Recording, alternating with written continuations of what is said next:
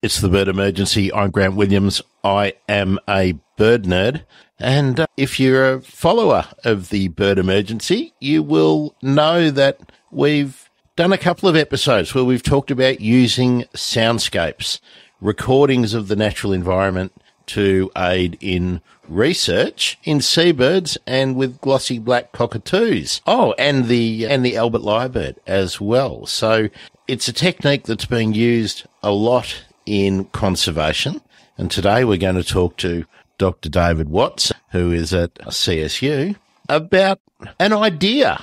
I think that's how we'll formulate it. An idea about how we can get a better bang for the buck when it comes to conservation and re-establishment of denuded habitat. I think that's probably a good way to frame it.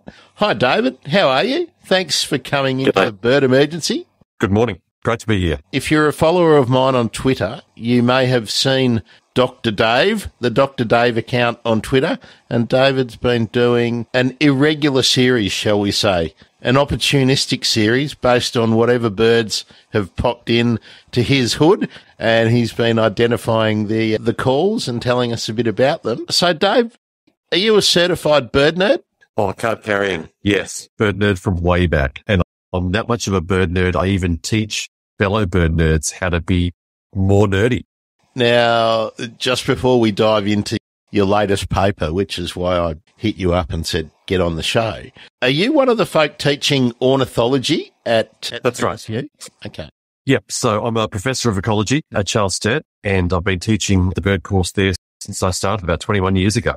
So it's the graduate certificate, graduate diploma of ornithology taught by distance. It's the only degree-based course in ornithology in the known universe. So it's, if you want to take your bird nerdy to the next level, come and say hello. Okay, well, I've got you here. This is going to save me a phone call to the university. For someone like me, Dave, that's got an applied science qualification that I took before a degree in my field was available, and with like a humanities qualification as well, can someone like me, I mean, my qualification's in horticulture, can I enroll in that course, or does my not having a biology or physics or chemistry qualification or block me from becoming an ornithologist? Good question. And you're free to apply. So the way it works, it is a postgraduate degree. So we do ask that, so it is, for the most part, it is for students that have a previous degree, not necessarily in the sciences, not necessarily in the biological sciences. If you're not sure, if we're not sure, what some students elect to do is they take one subject. It's like, look, let's just try this out. And that's really as much for you as it is for us. And that gets you into the swing of things. For many potential students, it's been a while since they've studied. So it's sometimes just getting back on the horse, as it were. And if you're happy and it's working, then we can just tick a few boxes and you're in. So yes, we take people from a wide variety of backgrounds. We do recognize that there are many ways to acquire knowledge. Completing degrees is just one of those. If you're not sure, go through to the enrollments people, the good people. If there's any questions, it'll come back to it. Yeah, recommend it. Fantastic. Well, there we go, bird nerds. Perhaps a pathway for some further study to satisfy your itch, if that is what you're interested in doing. I have no idea how I would use a qualification in ornithology at my stage of life, David. For many, it's not about the qualification. It's about the formal structure, the learning. So we've got plenty of people. Yeah, we've got plenty of people, professionals who are into birds from a variety of ways. They're wildlife carers. They work in a wildlife agency. They're doing a particular thing as a consultant, but they recognize, look, they know stuff, but they want a grounding. They want a formal sit down, pay attention. This is the basics. This is the framework to slot in what they already know, and then to give them kind of structure to then start adding new knowledge to that. But if it's not your jam, fine. But just if it's something you've been considering, it's well worth exploring.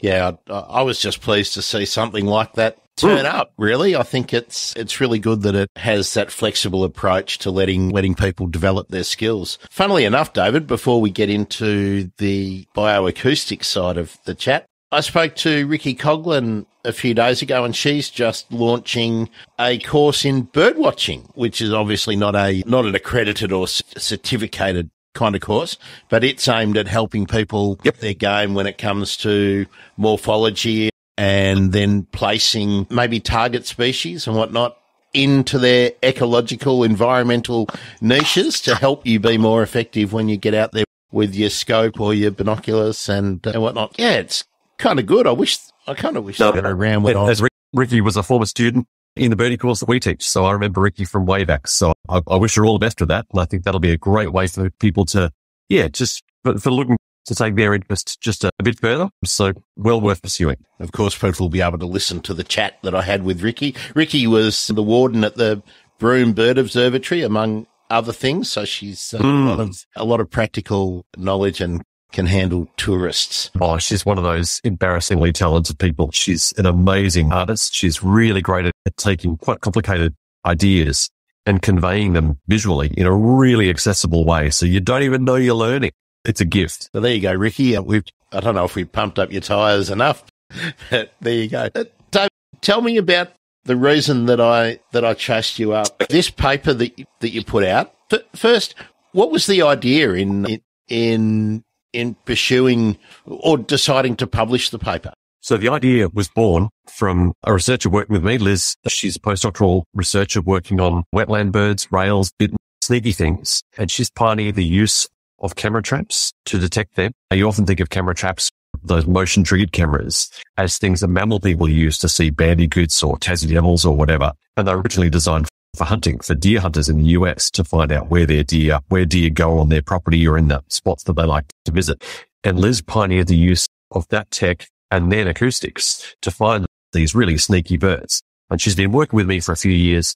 She had the idea originally. It's like, hey, seabird people have been using acoustic lures for a while. So there's an island, it's offshore, it might have rats or cats or whatever on it. You deal with that threat, you get rid of the threat, but then you need to tell the birds, they're puffins or shearwaters or petrels, whatever they are, it's safe, it's okay. Come to my party, to my party. Come back. And so you broadcast the call of that one species. And that's been done for years. It works well. Aquatic people do this, with whale calls, dolphins and stuff, both to come here or stay away. There's a fishing net.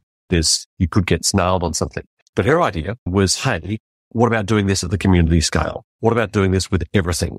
Because the data we're collecting with the collaborative work we're doing on wetland birds, but also the broader work I'm doing with the Australian Acoustic Observatory, where we've got about 200 machines around Australia right now recording everything 24/7. So we've got oodles of data on what places sound like. And that's a storehouse of information that we could use.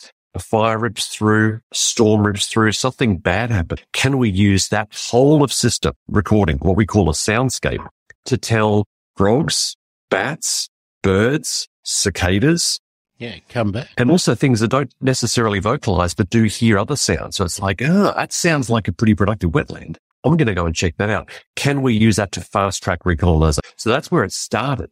And then the more we thought about it, it's like, hey, this is actually pretty doable. It's pretty cheap.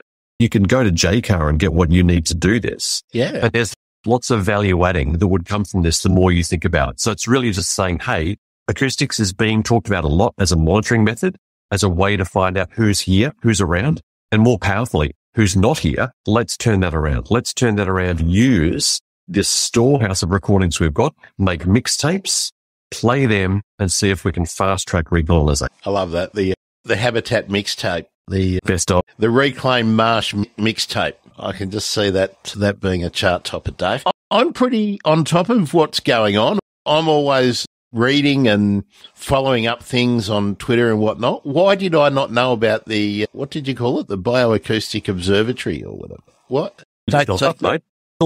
No, there's a lot going on. There's a lot going on. You can't be on top of everything. It's a project. It's not my baby. I'm one of a bunch of researchers that have been working on this for the past 5 years or so. So yeah, just Google Acoustic Observatory and you'll get right there and you'll find out more about it. It's all open access. All the data is online. So you can listen to a top-end wetland. You can listen to a North Queensland savanna woodland. You can listen to Truana, a really isolated island in the Furneaux Group in Bass Strait, and you can hear what it sounds like.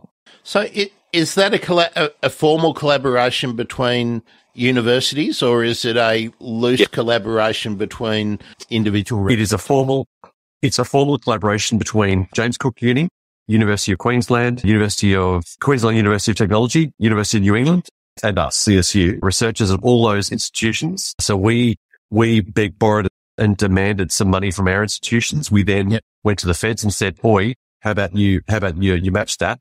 And we bought a bunch of tech and got it all over Australia right now, recording and storing that data. There's a lot of the things we want to be able to do with acoustics. It's just over the horizon in terms of the tech to detect individual species, to do really fancy broad scale analyses. Some of that we're doing now, but a lot of it we want to be able to do. We need to get the skills, we need to train people, and we need to start recording now. So we've got this benchmark data sitting there, archived, ready to go.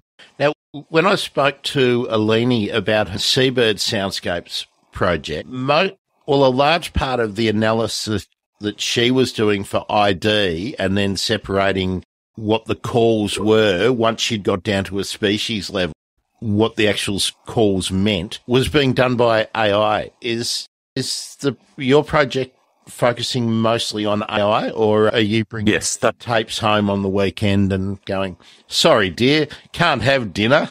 I'm listening to Kakadu"? So the size of this endeavor is rather large. So these machines are pulling in about 1 gig of data a day, and 15 years worth of this data set will be the size of the entire internet 15 years ago.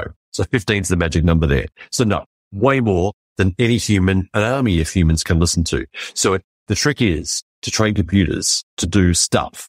But in order to do that, you need massive call libraries, annotated call libraries. That's what this is, and that's what this isn't, to train a computer so it can start to recognize these quite complicated signatures. That's one of the many things we're doing with this data. But really, our role in this is more as curators to say, look, let's get it together.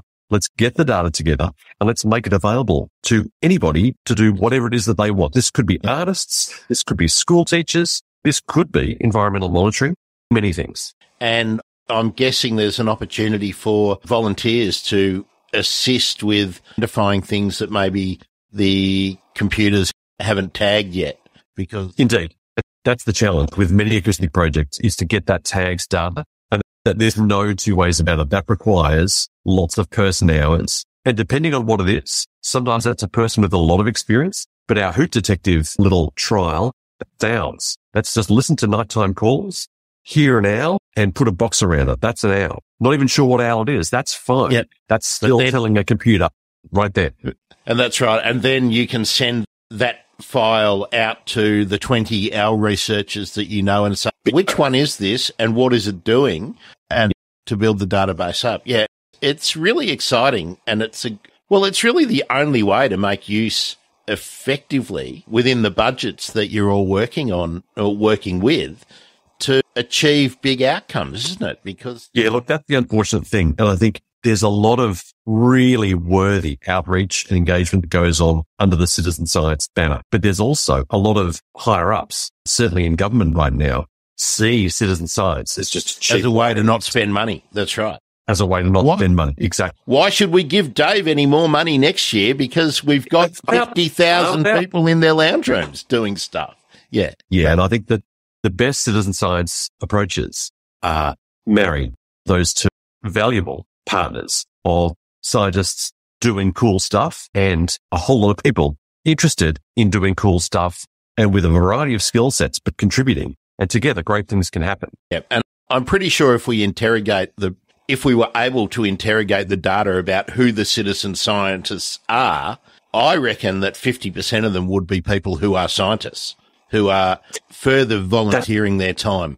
There's been a fair bit written about that too. So especially in the plant world, people finding rare plants, people describing new plants, they're mostly on the other side of 60 and not necessarily employed anymore. And it's a problem. So these are engaged people. They're happy to give their time. I'm not beating up orchid enthusiasts at all, but that is not a sustainable situation. In 30 years, who's going to be doing that work? Because we're not training those people right now. That's right. That's a really... And the other, extending that even further, Dave, is that you and Maggie, who Turn Girl for people on Twitter, who has contributed to the show before, I'm sure that when you're not doing your allotted hours of work, that you and people like you, using your skills as scientists, are contributing to citizen science projects in your own way. So the point I was really making is that if there's 50,000 citizen scientists working on a project, I reckon that 10,000 to 20,000 of them are people with qualifications and skills who may be employed as scientists somewhere else. So it's not like there's an army of me and my neighbours doing all the work. It's still leaning on free work from people who are not being given $40,000 for a project. They're being given $15,000 for a project. Indeed. But science, especially all the scientists I know, we are in two-edged sword. Yeah. It's can you hear me?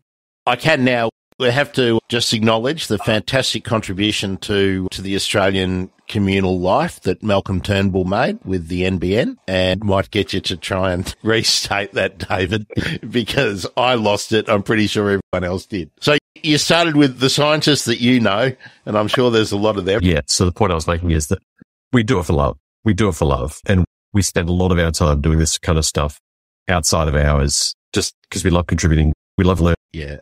But it's not a sustainable way to develop a scientific community, is it? No, it's not.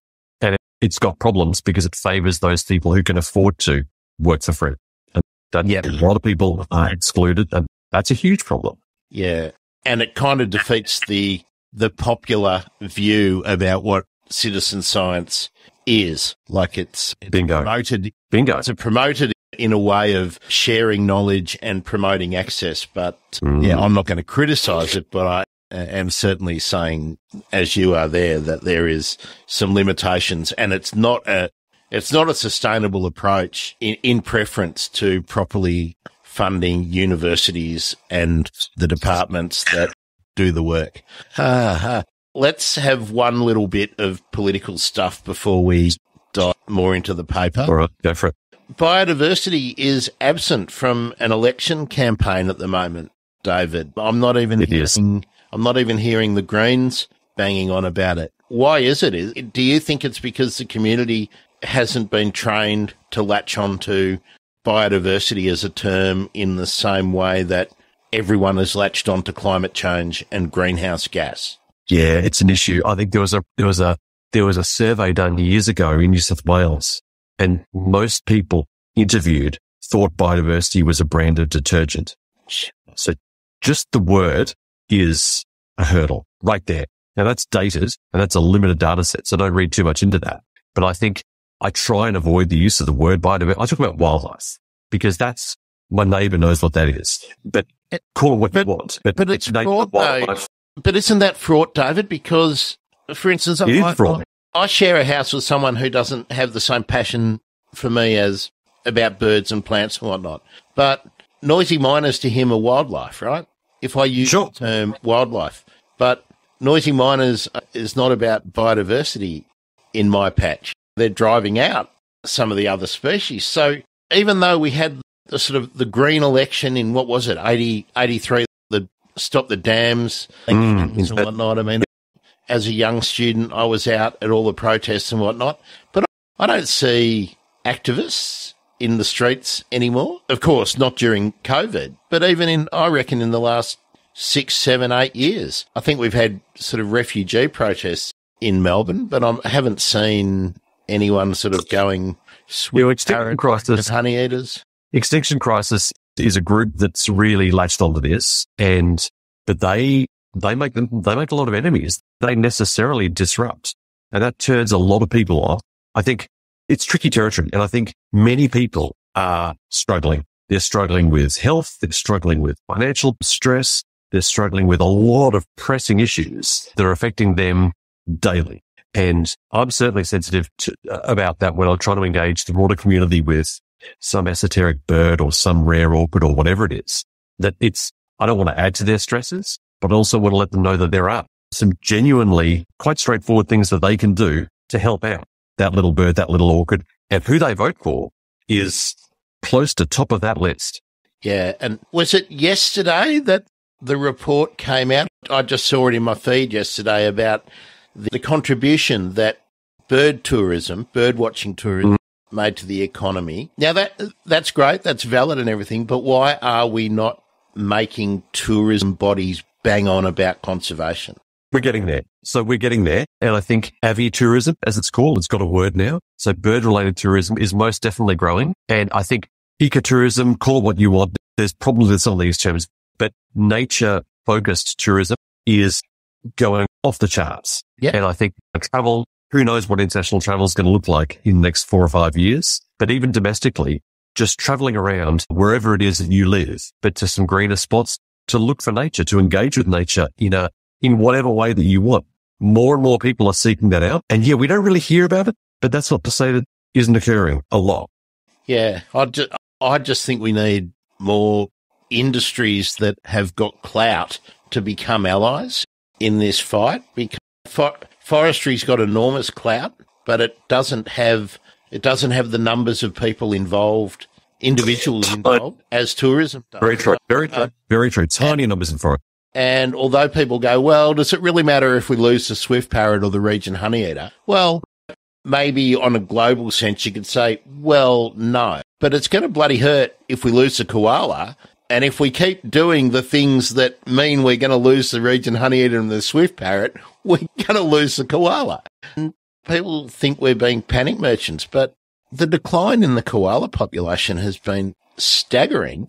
And to think that Victoria is the stronghold. And I used to see koalas frequently when I was young, but I haven't seen a koala in the wild for 20 years, I think. The last time, well, it'd be 15 years. But they used to come to a house I lived at, regular visitors, the male doing his territorial calls and whatnot. But last time I was down there for a couple of weeks, I didn't see any evidence of them, didn't see any crossing the roads at night, which is a lot of the sightings that we used to have with them. And that was in an area which is still listed as a stronghold. People are going to make the choices. Go to Africa, see elephants and antelopes, or go to Australia. Oh, they don't have koalas anymore. We won't go. We'll go to Africa. I think that's what people are going to do. And we're so dumb. Anyway, there we go. My rant's over, David. How do you see the future of establishing, repairing? They're all loose terms. Tell me what terms we should be using when we're talking about taking an area that's been denuded and fixing it. Sure. So this is something that people have been thinking about for a very long time. So broadly, the word is restoration. There's subcategories in that, but I think that's a word that most people can sort of grapple with and get behind. So fixing up a place that for whatever series of reasons has lost a lot of the stuff that used to live there before it got buggered up. And for a long time, there's this hypothesis that was formally named much, much later than it was actually adopted. It's called the field of dreams hypothesis. So it was a crappy Kevin Costner movie about baseball and ghosts and stuff. But the one line that sort of lives on after that movie is, build it and they will come. As God build it and they will come. Bingo. And so that's the implicit sort of axiom that drives a lot of tree planting. A lot of research is put the trees back and wait, and just magically you reach honeyeaters, swift parrots, all those things that we worry about will magically find it, use it, and it'll be bush once again. And there's many problems with that approach. It does work for some things in some contexts. It doesn't work for a lot of other examples. And Maggie and I wrote a paper about this, about wildlife restoration, about being much more active, about actively. Can you hear me? I can now. I just got to say, Malcolm Turnbull, you are a legend, pal. Big fan. Oh, destroyed a nation building project. I mean, for listeners who aren't aware, David lives in regional New South Wales. You're on that side of the border, aren't you? There we are. I live in the city. Once upon a time, we had a plan that we all would have been connected with fibre optical to our homes, and it would have been world leading. But of course, Conservative government that we needed to save a few dollars, and what they've given us is a steaming turd that can't be polished. So sorry about that, everyone, that imagery. But back to restoration. A lot of restoration historically has been done in a fairly passive and very plant-oriented way. Either just remove the threatened processes, if it was previously a mine site, if it was previously, I don't know, some sort of toxic industrial area, just stop digging it up stop putting nasty chemicals around. Often that's enough. In many aquatic areas, just remove the pollutants, just stop putting the pollutants in there. Things will get better. But there's that many stresses happening to all of the places where nature still hangs on. We want to try different ways of getting there quicker. Can we stuff up places more rapidly? And are there ways to do that at scale? And that's where we're coming in with sound. We're saying, hey, by broadcasting soundscapes of how this place, this disturbed place used to sound, or if we don't have that historic information, just go down the road there to that good spot. That's kind of best case scenario, how we'd love this disturbed place to get to. Just record a week or so of that. Just play it straight, play the raw soundscape, or maybe play favorites, play a mixtape of the things that are most of interest, and then just wait. And many organisms use sound as cues to go, oh yes, go over there. You'll have plovers flying over at night. You'll hear them. They're looking for other plovers. They're looking for potential habitat to feed, to raise a family. It's basically co-opting those messaging channels. But then you might say, but wait a minute, Dave. Let's say a fire's gone through. Whole valley is denuded. There is no vegetation. And you're playing tapes. That's misleading advertising. You get bloody ACCC odds, you calling in glossy blacks. There's no food for glossy blacks. How dare you? They're just passing through. They're in the neighborhood. You haven't put them there. They're their own beasties doing their own things. If the resources are there, they stop. That's right. But here's the cool thing. They'll come by, have a bit of a sniff, have a bit of a crap, have a scratch, look around, go, no, there's no hollows, there's no geocones cones. I'm out of here. A revolution in human medicine is about our microbiome, about the organisms, the bacteria that's on us, that's in us, having a huge role in health, in how we function. It's exactly the same in nature. And so if fire goes through an area, the bacteria, the fungi that basically drive productivity in that system, that take organic matter and convert it into things that living things use, that's sterilized after a fire. That is gone. That's steam cleaned by having a regular, steady stream of just random organisms coming back saying, oh yeah, looks all right. Yeah, but it hasn't got what I need. I'm out of here. You're re-inoculating the environment with bacteria, with fungi, with protozoa, with algae, with seeds coming in on their feathers, their fur, their claws. That is a good thing. That is sort of fast-tracking restoration from the ground up rather than just from the top down of just thinking about the organisms that we see, the big things, the furry things. And then if we think about those big organisms, and let's talk about the black cockatoo specifically. Perfect. They're long-lived birds and they have memory. We know that. We don't know exactly how they work out where food sources are and when they're moving, but they will then know if they're familiar with what happens after a fire. I'm assuming that older cockatoos know that, oh, there's a fire through here. So in a couple of years, there's going to be lots of she oaks here or serrated banksias or whatever it is. Sure. So they know, all right, well, by the time Junior's a teenager, this will be a great spot. So we don't know how their mind maps work, but they have them because they how to find new places. They do. And the idea that we're trotting out, as well as birds, frogs, all the rest of it, it's just as appropriate in underwater environments. So sound travels really well in water, freshwater, seawater. If you've got a massive coral bleaching event, there might be ways of encouraging things to come back using hydrophones, using underwater speakers as well. So don't just think terrestrial. This is in any system. This has merit. Very much. Thanks for your comment, Chris. I appreciate that. I don't know if you saw that, Dave. He just followed up on my comment about that which cannot be polished. I'll just pop that up.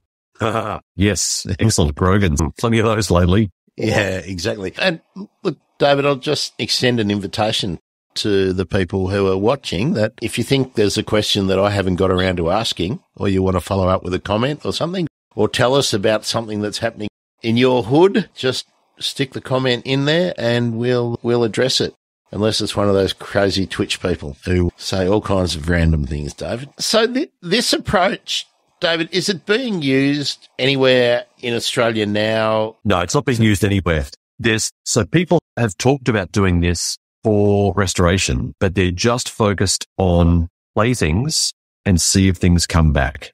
But that's at the species by species level. Nobody's tried this at the community scale, and nobody's thought about this in terms of the bacteria, the fungi, the little things. So Liz and I were playing with these ideas, looking for potential grants, looking for potential systems to try this. And then look, it's a pretty broad idea. Let's just put it out there first, and then let's keep looking for partners. Let's keep looking for systems. So yes, it's a perspective piece at this stage. We don't have any current projects that are doing this on the ground, but this time next year, hopefully, that will be the case. And it seems to me that there's logical synergies between local government, Greening Australia, land care groups. Yes, agreed. Specific conservation groups like Friends of and whatnot, all to get together and work. And one of the useful things with sound as well, you can archive it. So a recording can be just popped there on the web. And so let's just say miscellaneous West Australian Mine Company.com.au dug a big hole, and then whatever they pulled out of that hole is no longer economical to pull out of that hole. They need to restore that. And then they went broke and didn't do the restoration and said, you can do it, community. Where would that happen? Where would that ever happen? Let's go with they still remain viable because they wholesome. How, at what point do we, the community, the bear, the holders of the Commonwealth that they have monetized, when do we say, yep, we're happy. You've done a good job. You've restored that to a level that we are happy with. Sound can be a really useful way of quantifying the entire community. The rustle of wind in the tree, the crunch of leaf litter underfoot, the way rain sounds when it comes down after a summer storm. That's all. There are acoustic indices that capture that amount of information about a system. You can record all of that before a single spade has been turned. You can bank all of that. And one of the terms of granting them the license to dig a big hole in the first place, you're going to get it back to this. And if you don't do that, you're not going to dig holes anymore. So there's ways of doing this in a way that the whole community publicly, in a very transparent way, can be involved in that discussion.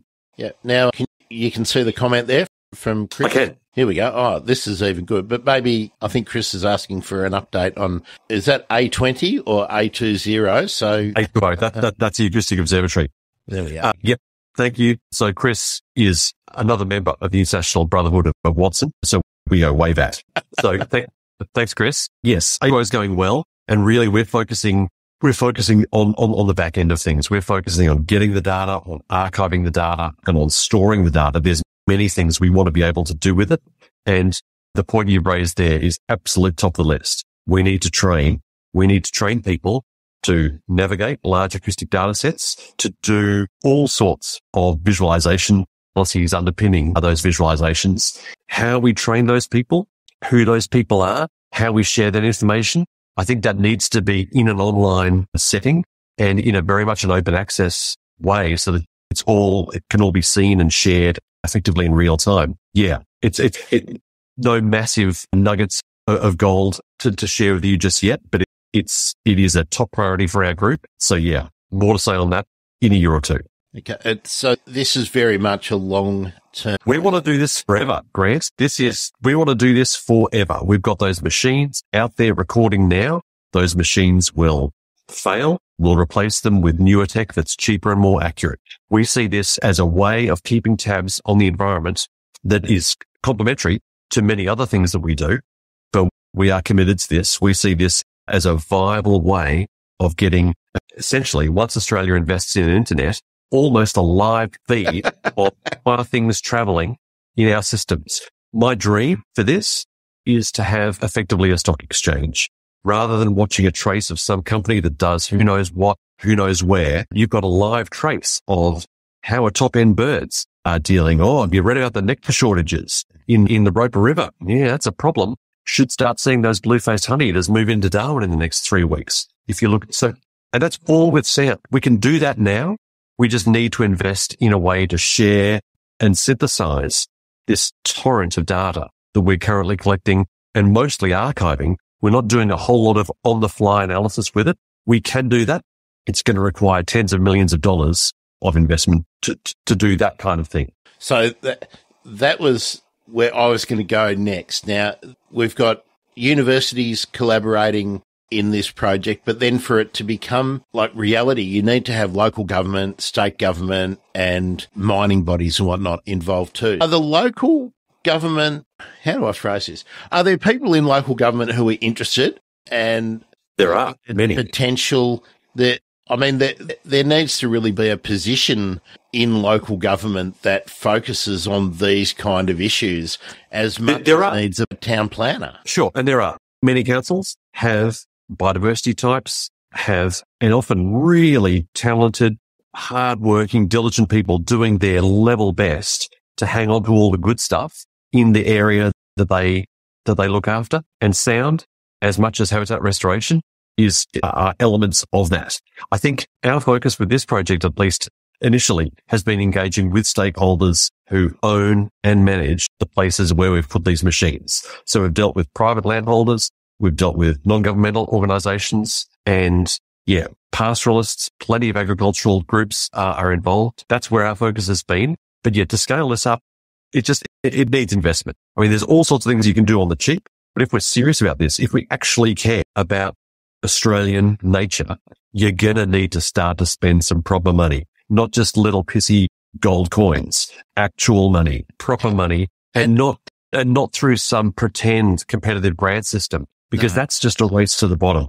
That just people like me, we then spend half of our working life chasing money. Is that what you want me to do? Is that what you want me to do? Because that's what I'm currently doing.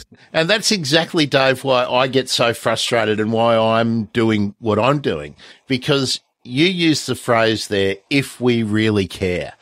And that is the question that I always want to pose to anybody who is a decision maker and who is allocating funds. But I also put it to anybody who tells me how much they love wildlife or they love animals. Fucking show me the money, right?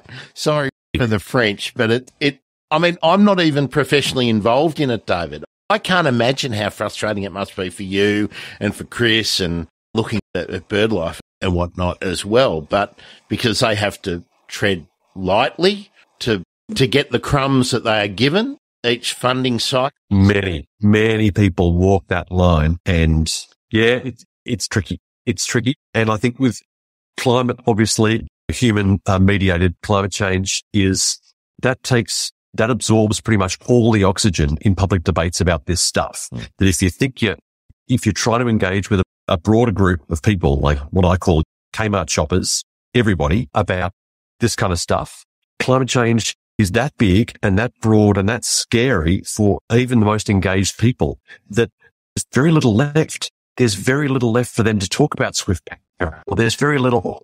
It's not so much a compassion thing. It's just like they just don't have reserves. And this is all of it affects everybody equally in terms of its direct impacts, but it plays a pretty heavy toll on environmental scientists. I mean, we live and breathe this. And so we're the walking wounded. We walk around daily and there's always bad news. Well, it's PTSD, isn't it? And obviously not clinical PTSD. So, hey, I'll get some comments about that down the track. But the point being that we're always doom scrolling in Twitter and whatnot, and I'm always asking for some good news stories, but there's just so few where you can actually say this has been a win. And I don't know, David, I'll just pop Chris's other comment up, and maybe did you see what I just put up before that Chris had asked, David? I did, and there's a quick answer to that. One of the main costs we've got for all of you for this acoustic stuff is just send data around, because we send it around on SD cards. So 512 gig SD cards is the currency we use to move large files around. That and servers, like large air-conditioned warehouses full of machines and computers. That's where we're spending most of the money that we've squandered. We've noticed a Freudian slip. Most of the money that we've managed to get together is on storage, is on data storage. And we're at capacity now. We know that many people are sitting on gold mines of additional acoustic data, both coming in now from sensors, but also sometimes historic stuff. And that is, we want to grandfather that in. We want to have one go-to, and it's a museum The way of thinking about this is as a museum with a curator and a collections manager and an acquisitions policy, and a way of dealing with this sound as if it was a specimen with a tag tied to its leg. That's where we're going. Investment, whether Elon Musk, whoever, if there's, and there is money, there is significant philanthropic interest in the sort of tech environment space. This is doable. This is not pie in the sky stuff. This is all very doable. Now, let me put something controversial out there again, David. And Chris, I'd be interested in your thoughts about this too, and anyone else watching. If you're one of these people that's frigging around with cryptocurrency, the computer power that is required to make your little bloody playthings and your NFTs is what's being denied to people like David to do real projects, saving real and this kind of rubbish. And these are the choices that we all have to make. Real estate in server farms and everything is really valuable. And at the moment, it's being used to mint bloody gorillas that Paris Hilton is promoting, and not being offered a discount rate to institutions that people like David and Chris are affiliated with, trying to actually do stuff that you can experience, real world stuff. So my plea is always think about the choices you make every day. And there we go. Sorry to be a Debbie Downer, but that's really one of the reasons why computing power is hard to get, is because it's minting bloody cryptocurrency. There we go. Not that I'm against Elon Musk throwing billions of dollars your way at all, though, Dave. I would love to see it. Good to know. Chris, I'm assuming Chris is still watching. Are you working on anything in particular, Chris, at the moment that you would like to share with us? Because if you are, perhaps if you put your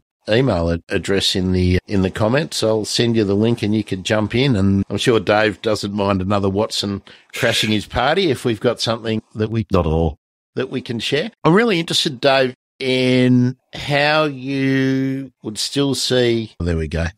Chris has got I'll pop that one up. There we are. Sometimes that's another problem, isn't it, David, in conservation generally, that if it's not open access, not everyone can benefit from the work that people are doing that might actually be significant and can contribute to the greater good. Very true.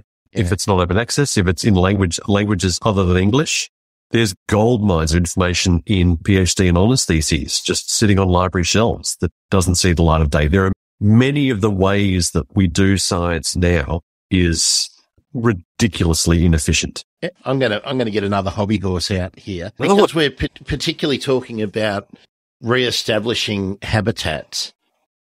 I get annoyed with the fact that we're still destroying habitat. Now, that's a whole different issue, right? That's a whole different issue, and that we need to get on top of that.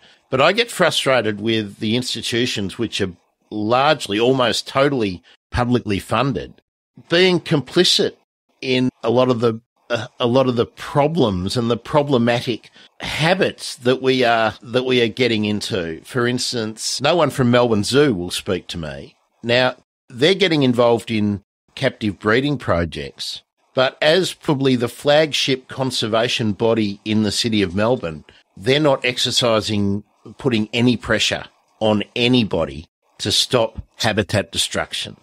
It will be hidden in stuff on their websites and whatnot. But why I get really annoyed when I see people will be at the photo opportunities with the minister for releasing some.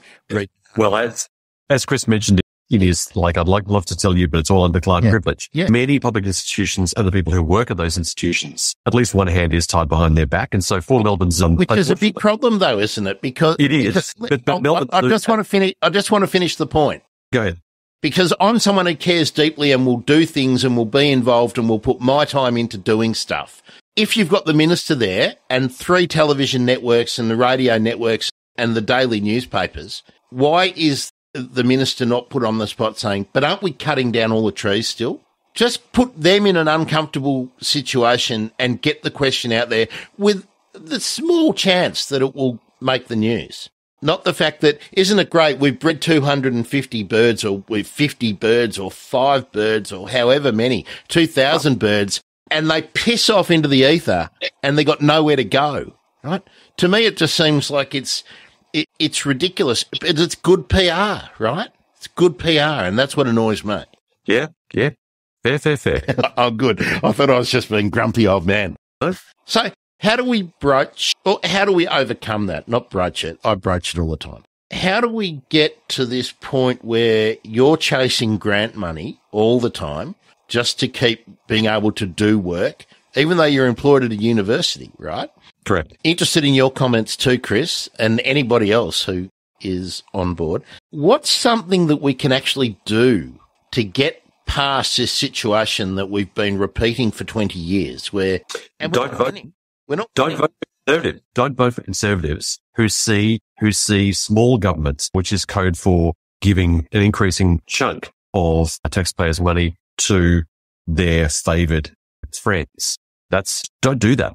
So many things become possible once you don't have a conservative government. So that's one tangible thing that you can do very soon. Yeah. And if you're from overseas, we're in election season in Australia, so we're all kind of head up about it. It's our one chance in 3 years to maybe make a difference. Are there any examples where we're winning the battle? The PR seems to be that we might be winning the battle with the orange-bellied parrot. But have we got any other cases where we can say we're clearly winning? Are we winning with quolls? Are we winning with numbats? Are we winning with anything? Chris, I'd love your input here. Yeah, all the examples you're raising, I've got red flags popping up going, that's bad. Or that's no. None of those good news stories. There are good news stories. I think one of the big ones is there's a growing understanding that the big bad farmer is actually quietly doing some of the greatest stewardship and management for nature conservation across Australia. They're doing it for free. They often do it at personal cost, I should say, not for free. They don't get anything out of it. Actually, let's just tease that out. They're not doing it for free because they have the use of the asset that is required for the wildlife to live. So Indeed. They have a beneficial involvement. They're not Indeed. doing it for free. And I wish we would move away from that. I reckon if you have the exclusive right to occupy and use land, we then come back to that issue about you've got the right with the people, but do the animals have a right? Do all the local species also have a right to some kind of foothold on that land? And that's the thing we never really talk about as a community. We all want to save the animals, but it's certainly in my discussions so I live in a rural area, are all mostly farmers. And when we talk about just random stuff, they care deeply about the go out and see in the back block about those birds that only come through now and then. They want to know more about stuff. They genuinely care. So that care word that you're talking about, that I think your average rusted on a lot more about nature conceptually and nature, like actually these critters in this part of the world than number one, than we give them credit for. And number two, that a lot of what you would deem to be progressive urban dwellers, a lot more. I'd like to see a system where we can ascribe a economic value to. We've got that. It's paying for carbon. We've got that. But apart from carbon, because that's in that equation. But I would like to be able to say to a farmer, a landowner. I don't want to say farmer because it sometimes sounds pejorative, but to any landowner in let's say the box woodland habitat, because we've been talking about, or the box woodland region, because we've been talking about regents and swifties using the same kind of habitat. And we say, okay, if you can verify a record of, let's say 5 records, feeding records of more than 10 region honeys on your property over a 5-year period, you get a $50,000 bonus from the government. Even better. Right. Even better. Here, oh, by the way, here's your 6 Coventry skinks, and here's you qualify for wildlife that we will actively put back on your place because you're clearly doing a good job. Yep. And what I would like to see, because we're living in a country where we've denuded so much of it to the point where even the traditional agricultural pursuits do not pay a living wage.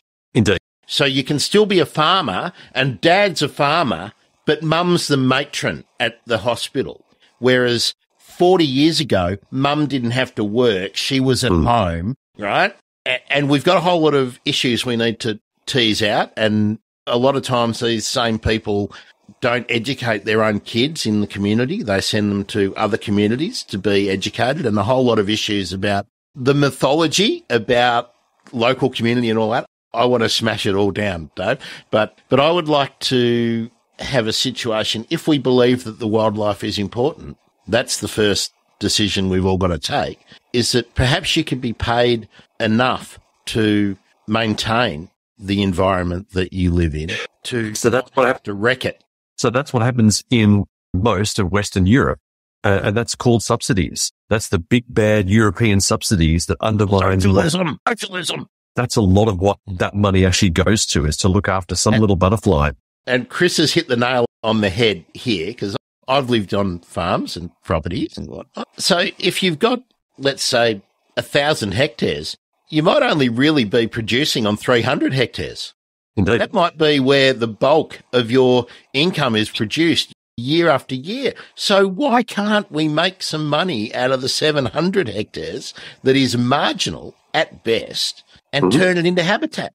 And make it better. It just seems like a no-brainer, and we just aren't. But yes, because those kinds of conversations, very rapidly, they get to, well, the indigenous perspective of land, where the land owns you, as opposed to the whitefella perspective, where we pretend that we own the land. And so once land ownership becomes a thing, then all of these other troubles stem from that. And so I think it really comes down to a much, much deeper question about connection with country. And that gets back to recognition of our First Nations people, that Australia still seems to have some massive blockages about massive. Many people I talk to, I mean, completely cool with that. It's like, I can't believe we haven't done this yet. But as a nation, with an election coming at us rapidly, we still don't recognise our First Nations people in the Constitution, the reconciliation debate. I can't believe it's still a debate. Yeah, and look, again, let's throw this out even further. We still have to come up with the issue as a community about how we live as well. We're in the election cycle, and today interest rates might go up today, and everyone's talking about first homeowners, blockages to getting into the housing market, blah, blah, blah. But I'm not hearing anybody advancing the discussion about, hey, actually the way we carve up land and the way that we're building suburbs and everything is pretty fucking stupid, right? I mean, near me, there's a suburb called Melton and Melton South. Well, they built the houses, but they didn't bloody build anything else. So it's a hellhole, right? In terms of somewhere to live, nobody aspires to live there because it's a new area, but it's an underprivileged area, and it's new. We repeat it over and over and over and over and over and over again, and we're not looking at medium density housing. So you build a new suburb and put 3 times as many people in there, but actually invest in infrastructure and make it a nice place to live, instead of carving off this tiny little corner of it, calling it a park, or having an offset, for want of another swear word, the F word. I'll use the O word as well. I mean, why aren't we learning, David? Why aren't we learning? Yeah, well, Chris, I'd be interested in your thoughts about offsets. I mean, when we talk about winning the battle, David, are they ever good? No. Megan Evans, Martine Merrin, there's some very clever Australian thinkers at the forefront of this internationally. And yeah, too long, didn't read. It's a con. It is a con. Yeah, as Chris has just put up, scam, which is exactly all their work. Worse than that. I reckon it's theft. Chapter and verse. Yeah, because people are still defending the system. Are they only people who have a professional benefit from being involved in it? Okay. Either that or they're pathologically naive. Okay. Yeah, fair enough. I was hoping we'd be able to be lots more positive today, Dave, but I always want to throw it out there. Where are we winning? Are we winning in engagement? Where are we winning? Bloody hell. No, we're not winning in engagement, that's for sure. Education, in terms of, let's talk about awareness in schools. Are kids more aware? I'm glad you're shaking your heads, because I reckon that my generation, and I'm assuming your generation, I don't think there's too many years between you and me. I reckon we had a really good exposure to natural sciences in primary school and early secondary school. I certainly did, in terms of being aware of the problems. I did environmental science was offered to me in year 11. Right. I did marine studies in year 10. We went on excursions to places to hear birds and see birds and Yes, I feel sanctuary. I've got 3 kids. 2 are at uni and 1's in year 8 right now. And so both Maggie and I pay pretty close attention to their curriculum and what they're learning. They're pretty switched on. They're getting a lot of good stuff at school. That's not representative of all Australians, obviously. Yeah, they've also got 2 parents who live and breathe it. Yeah. So they're rusted on. It's tragic. Very true. Yeah, I think awareness is there. But I think talking with my students at university now, they feel a crashing despondency that the world that they are moving into is going backwards in every way for them personally, in terms of home ownership, you've mentioned, all that sort of stuff, job security, quality of life. But then in the broader context, in terms of a fabled continent of Africa, where the largest mammal is going to be the cow. That is foretold. That will happen probably in my lifetime. It's horribly depressing, isn't it? All right. But there's ways of dealing with this, and they're all very personal, written about this, that life will continue. Even if humans did their darndest to try and extinguish life on the planet, it could not happen. Humanity is rapidly coming to the end of our tenure. Sooner the better for everything else. But life will continue. And multicellular life has a greater future than its entire prehistory. So it's all good in the big scheme of things. Right, that's right. And who would have thought that it would have been the best time ever to be a novelist, right? Because the end is nigh. Yeah, really. Look outside. What Chris has put another good point here, that we've never had the possibility ever in history to know more than we can now. You can know more now if you want to know it. Access to good info has never been greater. That's worth celebrating. I agree. And that's one of the reasons I'm lucky. I can do this. 30 years ago, I never would have been able to give you a nudge, Dave, and say, hey, let's have a yak next week and see if we can talk to a few other people. We would have had to go through a tedious process of organising to meet somewhere, and you're up there and I'm over here, and maybe we would have got together at a conference in October. Sure. Yes. The power of connecting has never been greater, and that's worldwide. You could be in Latvia right now and we'd be having the same chat. So sure, that is huge. And I think now the need for integrators and synthesizers has never been greater.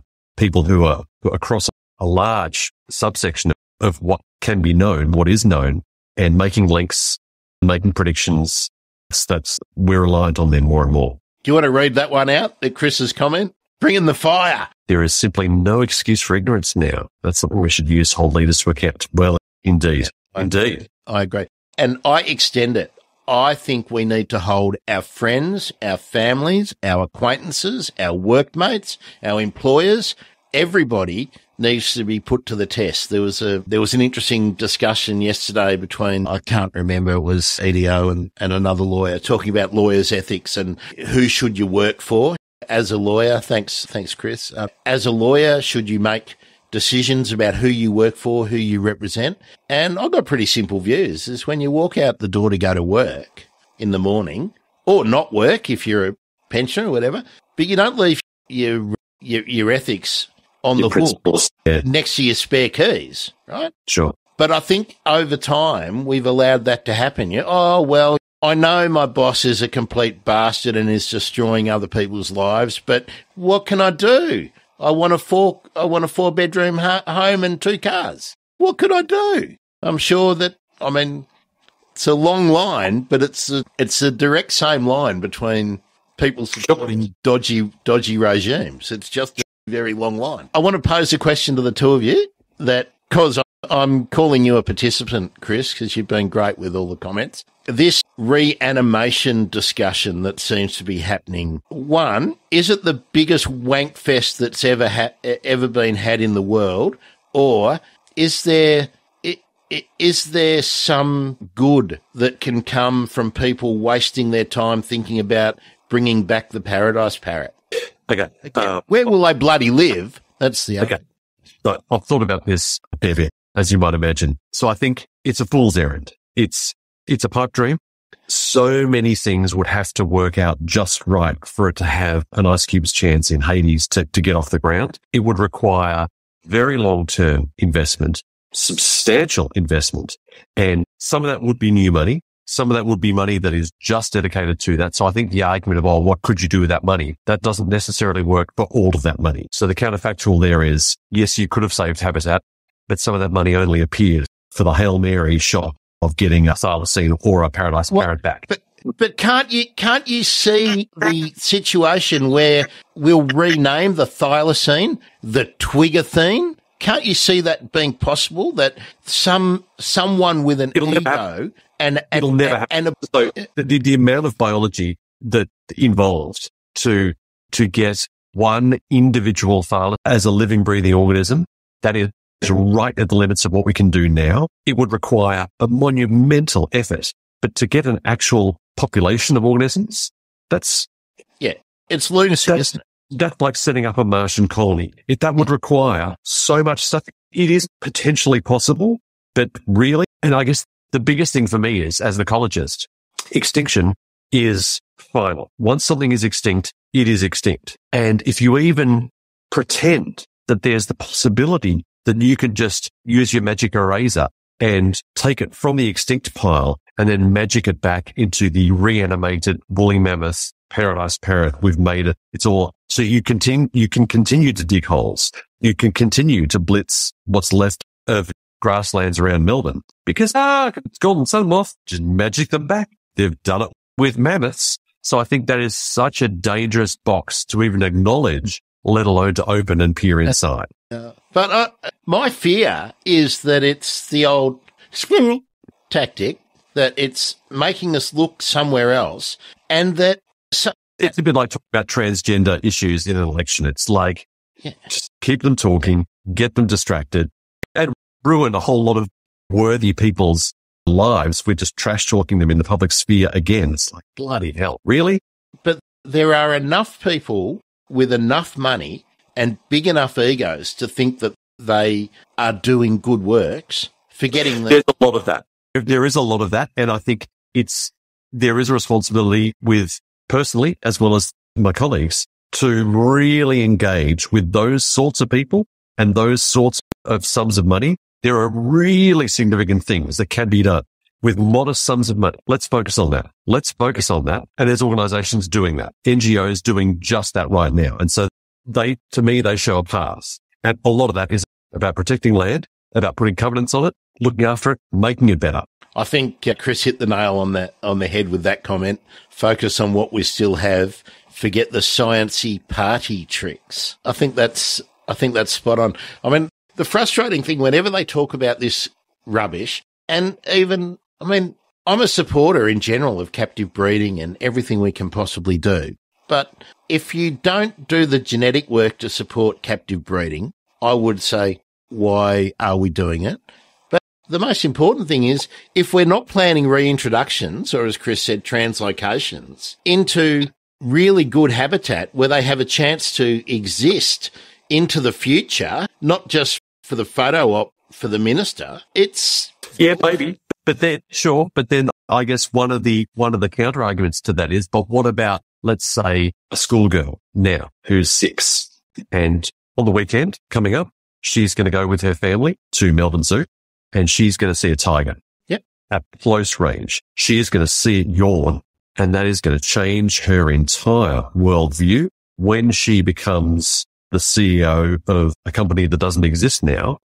That impressionable moment on her 6-year-old self will drive her to make decisions and sculpt her values that will make sure that tigers never go extinct in the wild. That is possible. That is not a pipe dream. No, but I think But that means your value needs to be sufficiently flexible that you can allow that individual tiger to have a terrible existence.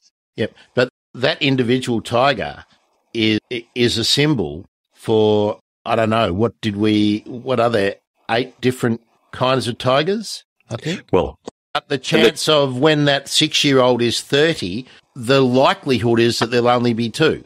And that's because we're not doing anything now and that every time we eat something that we bought in a box at the supermarket, we've contributed to that because of the reliance on crap like well. You could come back to me and say, but there's been 6-year-old girls seeing tigers in zoos for the last century. For 150 years, yeah. If they haven't fixed it now, are they ever going to? So we can go round and around. Yeah, no, and that's really why I asked the question about, are we winning?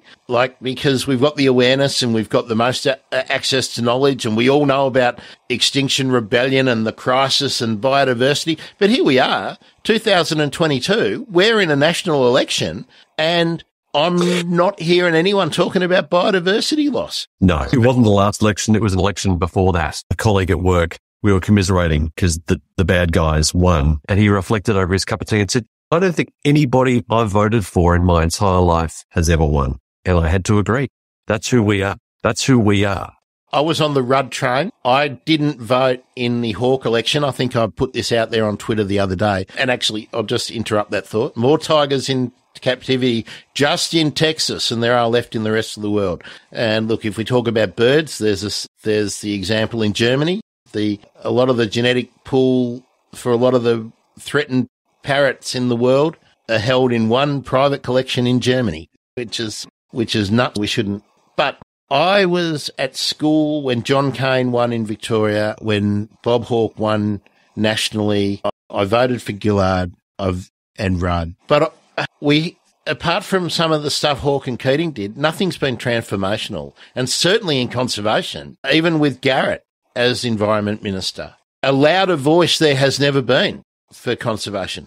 But you still got to beat the vested interests, and that means the whole community have to be on board. And maybe we're winning with the orange-bellied parrot, but if we win with that, it's only because nobody wants to build much more on where they are living. But if they're a woodland species, it's the longer story. The orange-bellied parrot, the decline was happening even before white people got here. Yeah. So they might just be doomed anyway. Gee, I reckon what do we need to round off with about Soundscapes, Dave? What can people do? Well, okay. To round it off, let's bring it back home. And it's one of the points you make in the paper. So read the paper. It's a short paper. It's you'll read it in like 40 minutes. Yeah, and there'll be a link on the site. They are engaging. So when you start talking to people of any age about nature, there'll be a link to sound. There'll be a link to the sound of magpies in the morning. When I wasn't living in Australia, I really missed not hearing the currawongs coming in the evening. Sounds are evocative. Sounds they're close to our heart. And so by using sound in this way, not only are there some genuine things we can do, some improvements to make in terms of restoration, I think it is a real way of connecting people with country and what country sounds like in a way at scale that I find really exciting, and is going to give people who live outside of places they care about, as well as people who live within places they care about, but are, for whatever reason, less able to engage with it directly. I think that is going to be an untapped gold mine of enthusiastic individuals that helps me get up in the morning. Great. Can people contribute recordings? Down the road, yes. But we need money to keep the lights on in those server factories. So we're not able to take recordings freely. Yes, because we can't store them, archive them, back them up, share them. That is not cost neutral for us, but it is a priority for us. We want to be able to be in that position. Is there a facility for people to support financially the project as a whole? The Acoustic Observatory. So there is, for the wetlands acoustic work, there's most definitely, we've attracted philanthropic support for that. That's all based on philanthropic support. So there are ways to support that directly. The bigger, broader push for acoustics, no, that's something that's on us. We need to chase those resources down ourselves. I'm happy to do that, but we're not very good at asking for money from citizens. And I don't think that's money. It's a double-edged sword, the way I see it, because it's the responsibility of governments to do this, right? It's not the responsibility of the Tran family next door to me to be giving $30 to Dr. Dave. Exactly. And $40 to the Children's Hospital. And again, but we're being habituated into this bullshit. Again, the way I see it, we're being habituated into, oh, isn't it great? Dave's got $20,000 to support another PhD student to do something that the conservation department isn't doing because it's too busy worrying about planning issues, right? I mean, for crying out loud, why have we got conservation or environment departments in the same department as a planning department? Fuck. That's stupid. What's Chris? Here's a comment from Chris. People love learning more about bioacoustics. It's a great way of expanding our appreciation of nature to an underappreciated sense. I agree. Xenocanter, no better resource if you're a bird nerd. Actually, it's the second best resource on the internet for bird nerds. Thebirdemergency.com is number one. There it is. Yeah, but Xenocanter is great. Do you use some of those sort of archives that are out Creative Commons to inform the identification of calls and whatnot? Oh, yes. Xenocanto. Yeah. No, Xenocanto in particular. But the tricky thing is that they're often not the kinds of recordings you need to use for a computer because they're lovely, they're clean, they're just that little chipper, and there it is. We want a computer to be able to deal with crappy noise, currawong in the foreground, traffic, a cow, because that's the recordings we get. So we need to train computers to do those filters that you and I do without even thinking about it. Fascinating subject. I'm sorry, everybody, for waffling on so much, but it's just a concept that we need to continue to focus on. Dave, if you were to tell someone the most positive thing they could do for the environment in the next month, what would you tell them to do? Vote for an individual who has demonstrated that they champion evidence-based policy and they care about the Australian environment. That's the one thing you can do. Thank you so much for taking that hook so readily, Dave. Yeah. And look, not only if you're in Australia, that's common for everywhere where you live. You need to take some personal responsibility for all the choices that you make. And if you're like me and you care about birds and you care about plants and you care about animal, you need to exercise all of the influence that you possibly can on your friends, your neighbours, your family, your everybody, because we only get one dip at it. And if we don't win this time, who knows what will be left to save in the next election cycle. Thanks, Chris, for your kind words. It's been a great pleasure for me to meet Dave. I've been following his exploits with his aquarium. If you haven't checked out Dave's ongoing project with the biggest private aquarium in New South Wales, I would reckon. I doubt. And the woodworking projects. And of course, Dave's also been popping out I'll call it the What Bird Is That series. I love that you can just be walking around your property, Dave, and look, there we go. That's it. That's how it's done. That's the magic. Thanks for your input, Chris, and for everyone else that's been watching. I hope you've got some value out of it. Sorry for the rants again, everyone, but hey, let's get out there and just save birds would be my look forward to catching up with you at some other time, Dave. I'm sure we can find excellent. Actually, before we do jump off, what other projects have you been working on recently? What? Fair few. Sandalwood has been occupying my mind a fair bit in WA. Yeah, that's one I do want to talk to you on a separate. Yeah, and also various mistletoe-related projects. So lots of mistletoe things on the go. Some cool papers coming out there. Yeah, and a lot in the acoustic space of using sound in all sorts of ways and then verifying that what you hear is actually a good representation of what's actually there, because that's not always the case. And I'm really mindful of how much time I've taken, Dave. So I want to run through the bird emergency questions with you at some stage to get your take on those, but you can have a bit of time to do the homework with that, and we'll organise another session to talk maybe a bit more about a particular bird project. Put our thinking hats on for that. Yeah, thanks, Chris. It's been good to have your input. These sessions are always more fun when the peanut gallery is doing more than throwing peanuts. That's great. Thanks, Dave. Thanks, everyone. I'm Grant Williams. This has been the Bird Emergency. That's Professor Dave Watson. I can give you the big P, can't I? Charles Sturt University and a champion for the birds. See you later, everyone. Bye.